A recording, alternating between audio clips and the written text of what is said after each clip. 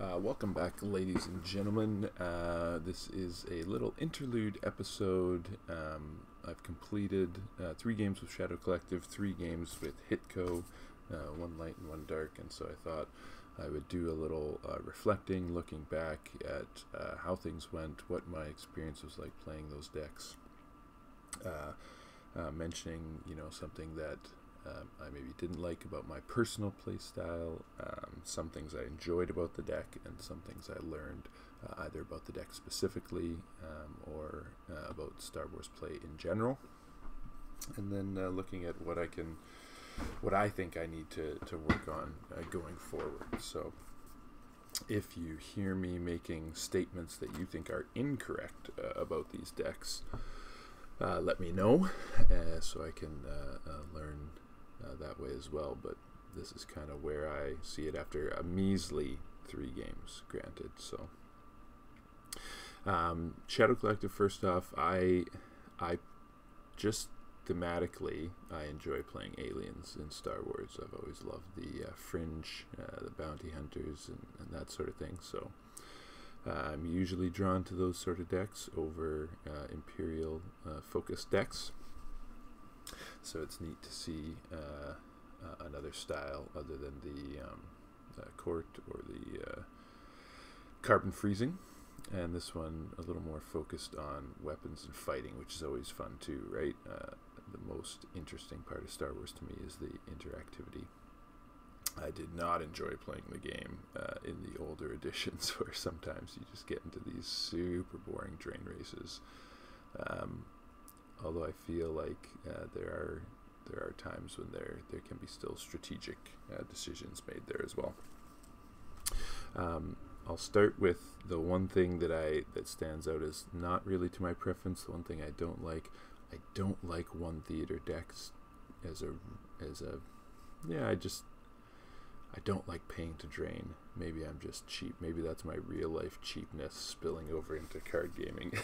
But generally when I'm building decks, it's always with some of each. I do understand that you are vulnerable in that theater. With 2 theater decks, you become vulnerable if you go up against a deck like this on the ground, because they have more card slots to dedicate to ground. So I do see the advantage in that way, and theoretically, I guess Shadow Collective should be able to wipe an opposing 2 theater deck off the ground, so that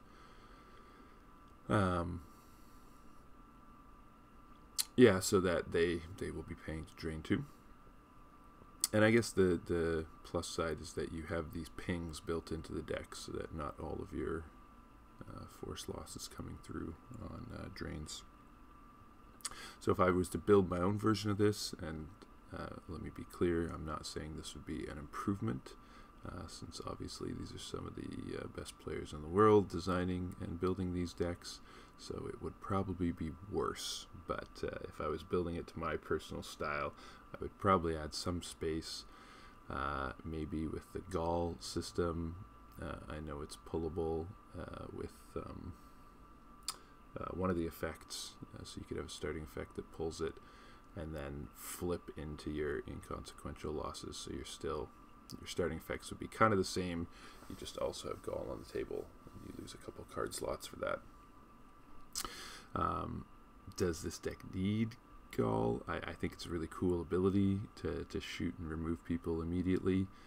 I guess the weakness is that you'd have to dedicate enough space to being able to hold it.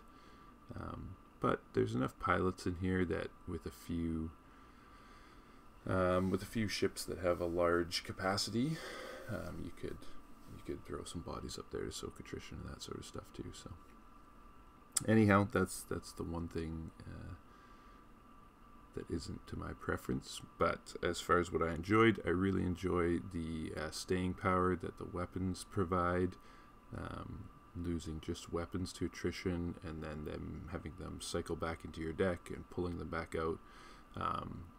This deck is really, as well as shooting opponents and causing attrition loss, it's very well suited to winning that war of attrition on the ground. attrition in the literal sense, not the Star Wars sense. But yeah, so the weapons, that's something that we'll talk about that later. Me needing to get good of it. And then I also enjoy the flexibility that it's not necessarily a deck that has to set up on all its own sites. So you have your 3 battlegrounds if you need it to get your objective ping. But you can also go and evade opposing battlegrounds fairly easily. And the great part about that is that your first light sites are not really that vulnerable, since they all have the -1 to drain on the opposing side. So force drain -1, force drain -1, and force drain -1. Unless they're playing musicians. So that gives you that flexibility. You don't feel like you have to go down to your first light sites if the opponent has some other options.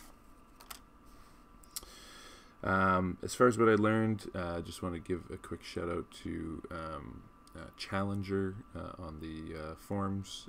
Provided some really good feedback from the games there in the thread that I have.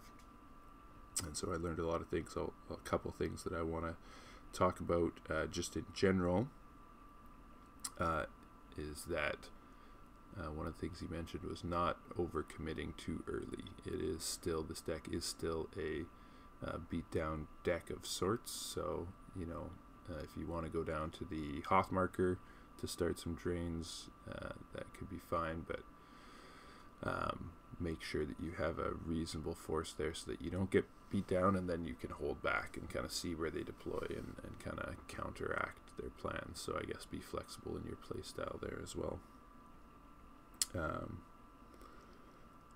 I guess I already said 2 things that I enjoy, but I also enjoy the starting the Gick effect and having the Gick. Like, you do feel that if you do spread, you're not that vulnerable.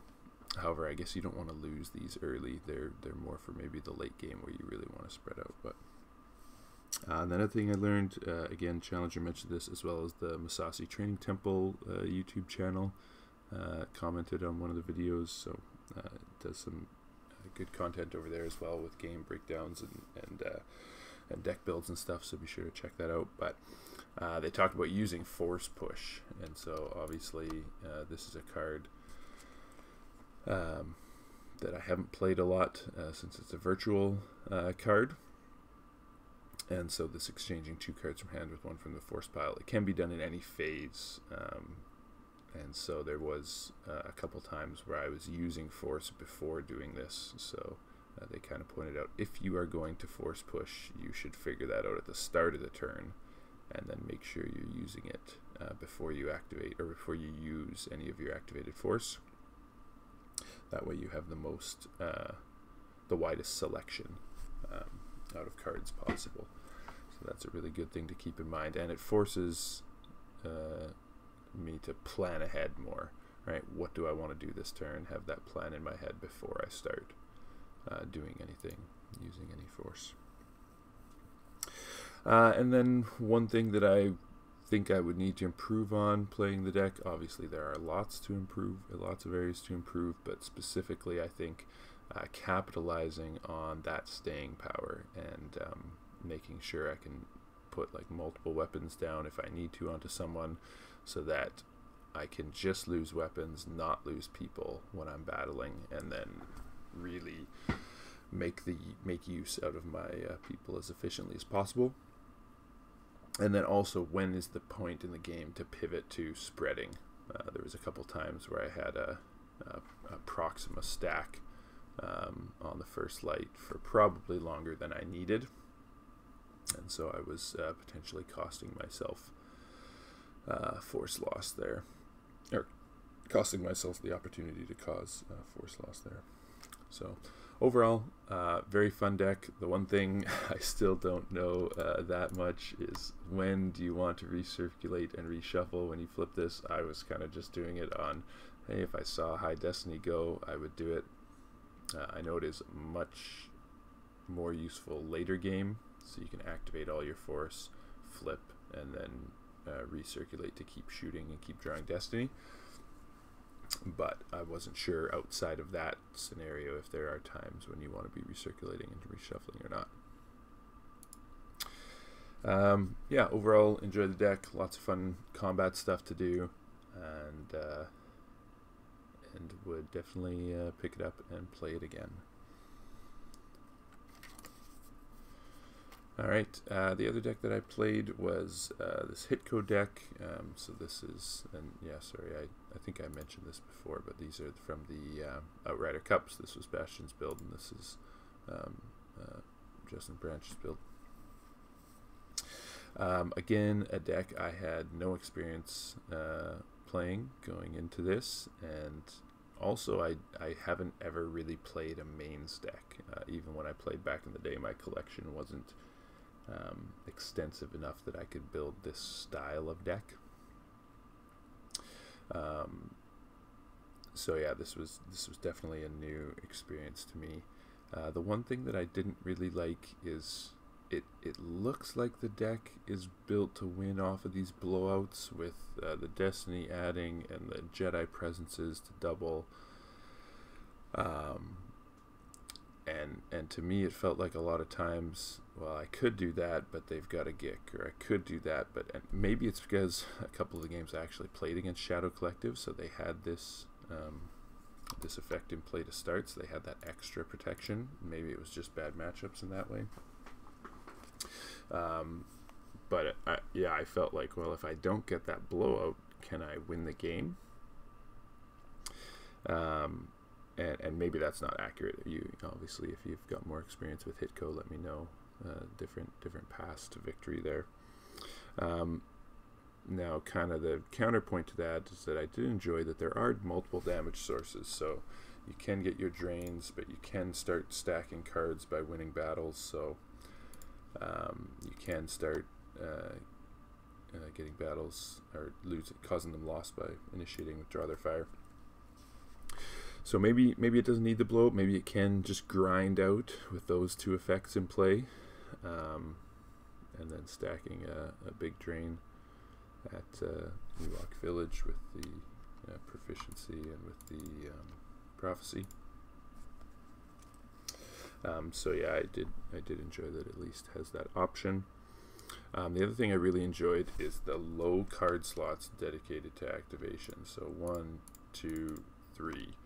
That is it. That is all the locations in this deck, which is crazy. Like, even you look at Shadow Collective 5, that's pretty low too. But there's decks that I've seen that might have 6 or 7 locations in them, and so that frees up a lot of space for your for the rest of the deck, which is great.